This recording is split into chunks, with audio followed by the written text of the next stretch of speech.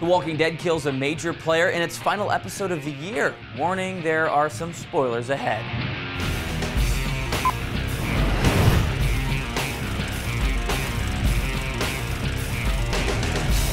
What's up? I'm Brian Corsetti. Now, remember last week when we were holding out hope that the governor could possibly be a changed man?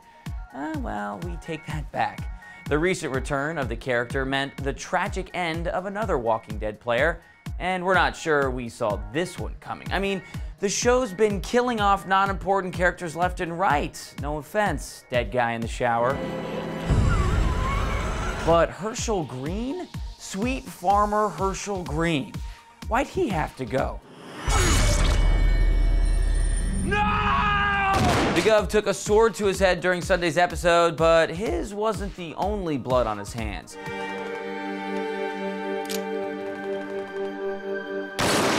There was also Megan, who, if we remember correctly, the governor had vowed to protect. Instead, he shot her. Of course, that's after she got bit by a mud-dwelling zombie, so We did love that Rick and the governor came face to face in this ep, or should we say fist to fist.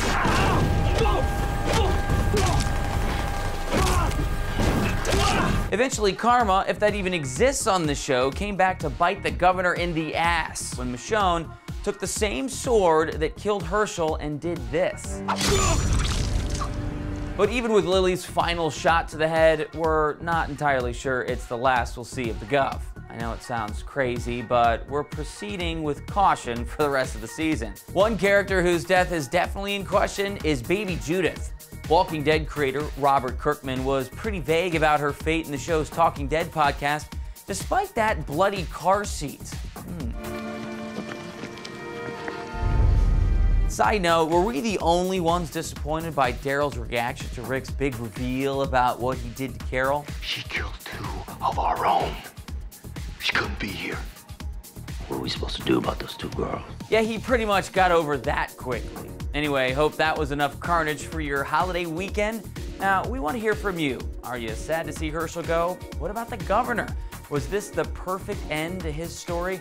Let us know in the comments. And remember, The Walking Dead Season 4 returns Sunday, February 9th, where we will have all the latest news and spoilers for you. Now, in the meantime, make sure to subscribe to Movieline right here and get caught up on all the drama from our season so far with our recaps by clicking right here. I'm Brian Corsetti. Thanks so much for watching.